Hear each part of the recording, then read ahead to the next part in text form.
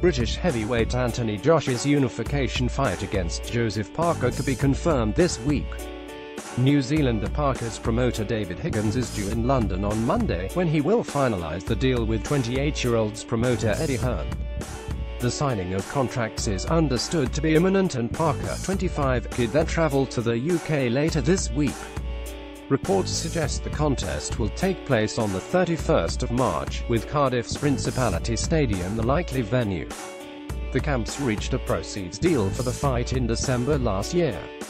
Joshua is seeking to add Parker's WBO crown to his WBA and IBF titles, before a possible meeting with American WBC champion Deontay Wilder. No boxer has held all 4 heavyweight belts simultaneously.